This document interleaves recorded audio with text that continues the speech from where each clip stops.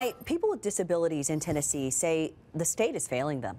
The Tennessee Disability Coalition released their annual scorecard, and it gives Tennessee a D for the way care is provided for people with disabilities. One man tells me the state is forcing him into an impossible choice, and he wants that to change. Finance executive, Vanderbilt football player, those are just two of the things Robbie Barbieri is proud he's done. We did beat Tennessee pretty bad one year, and I know that rarely happens, but yeah, that was definitely the highlight of my playing days. But his perspective on success changed after a serious car accident in February 2022. Robbie was paralyzed from the shoulders down. I basically relied on other people for just about everything. At first, it was very, very hard. But Barbieri says the physical recovery is only part of what's keeping him from getting back to his life.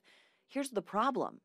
Barbieri says people with disabilities like his can spend anywhere from $80,000 to $100,000 in caregiving costs each year. They rely on TennCare to help pay for it. But to be eligible for TennCare, you can only make so much money. Barbieri says it limits his future. Does it feel to you like the state is making you choose?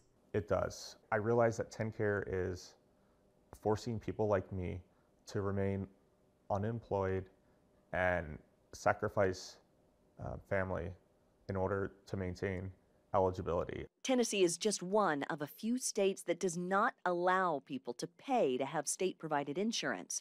Jeff Strand with Tennessee Disability Coalition says that's just one of the reasons why they gave Tennessee a D in their 2023 scorecard.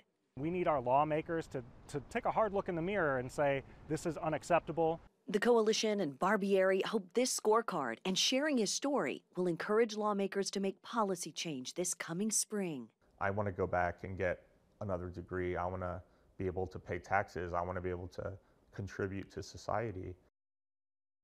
Representative Darren Jernigan plans to introduce a bill that would help working individuals with disabilities be able to still get TennCare coverage. And we'll be following that bill's progress when the legislature returns in the spring.